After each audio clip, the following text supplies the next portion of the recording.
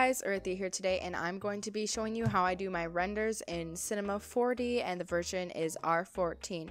So we're on a character page right now, but the first thing you want to do before you do anything is get the Roblox Quick Asset Downloader, and how you do that is you open the drop down box here, go on more tools and then extensions, and that'll lead you to a page with all your ad blocker, Roblox Plus, and all you do is scroll down to the bottom, click get more extensions, and you're going to type in the Roblox Quick Asset Downloader, and you're going to look for that in the Chrome Web Store. And then once you add that up to your taskbar, you can go back to Roblox, and you're going to go on to the profile of the person that you want to edit in Studio. So after you're at their page, you'll let the Roblox Quick Asset Downloader. Alright, so once the Quick Asset Downloader has its color, you're going to click on it, and then click on the button in the middle that looks like Roblox Studio, and it should pop up with a download in the lower left corner. You're just going to click on that, and it'll go ahead and open it up in Studio for you. I have this notepad for you guys to pause at any moment. I'll be opening it up a few times, but if you miss any steps, just feel free to pause it to look at any of the steps I have down for you guys. So right now we are at the opening in Studio and going on to step 5.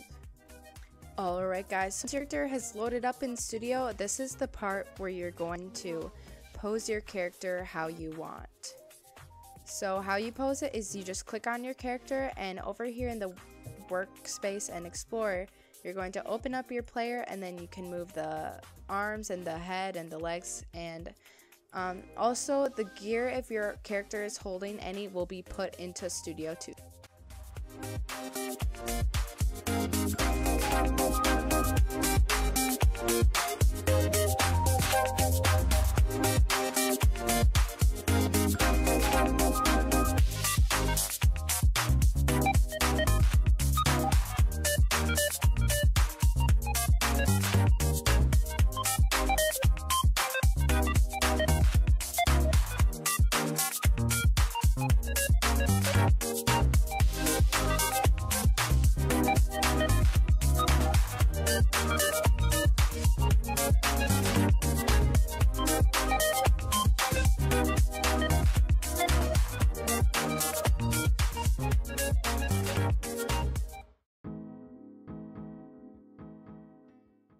Alright guys, once you have your model all posed, all you have to do is compress it down into one model, and if you do have multiple parts, make sure you put it in that model, and feel free to name it if you have multiple models that you're exporting.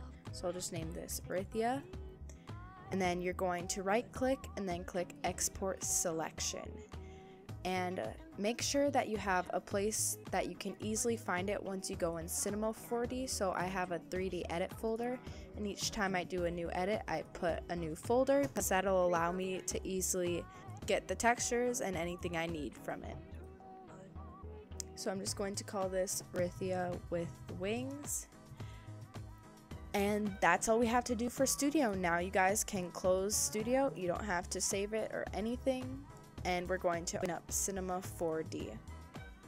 Alright, once you guys have Cinema 4D opened up, you will see you have this large space, and I'll open up the notepad for you guys.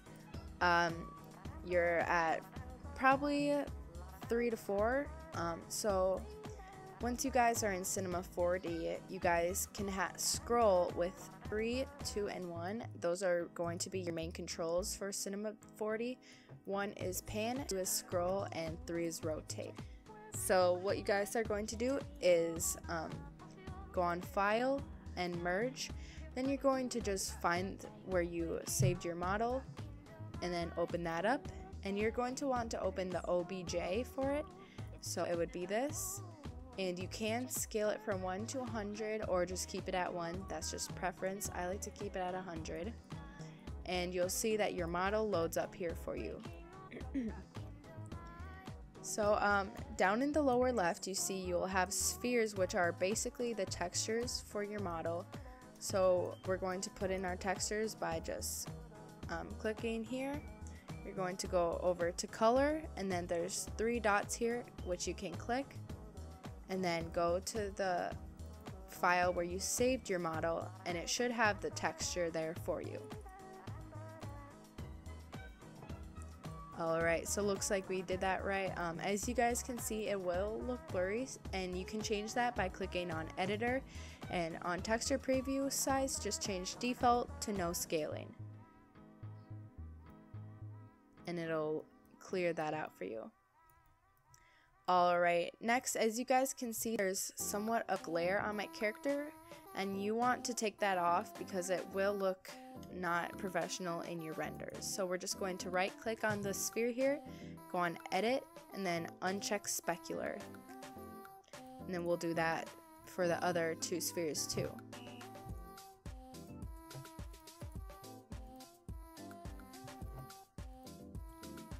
Alright, now that we have specular off, I'm just going to quickly put on the textures for the other 2 spheres.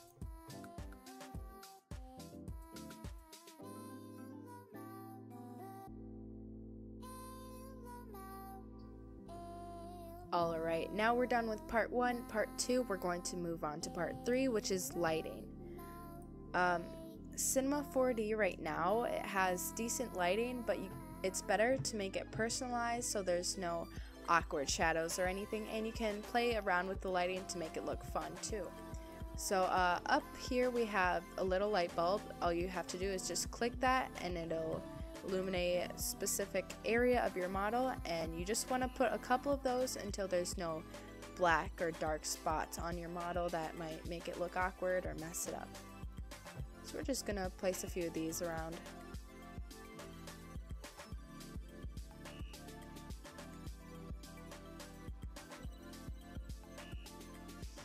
Alright guys, once you have your lighting set up, you can also change the intensity of your light and the type of your light, and you can just play around with that and see how it changes the look.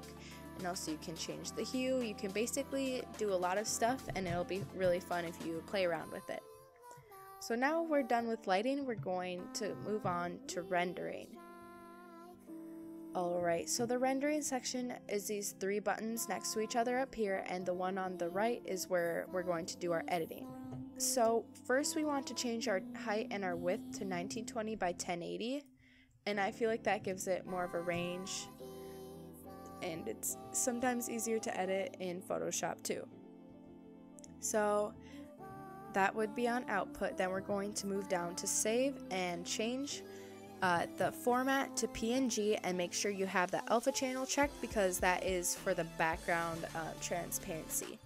So then we're going to find a place to save it, just like we found a place to save our model, and make sure you save it in pictures or somewhere easy where you'll be able to find it. So we'll just name this Erythia Wings, and we don't have to worry about that anymore. So let's add our effects like ambient occlusion and color correction. Those are the 2 ones that I use when I work in r14, and I know there's others like background something, I don't know, but yeah. And then we go into anti-aliasing, I don't know, and change geometry to best, and 16 by 16 takes the longest, and 1 by 1 will take the shortest amount of time, so feel free to choose whatever you want. And we can just render view here to just take a quick look and see what the rendered outcome would look like.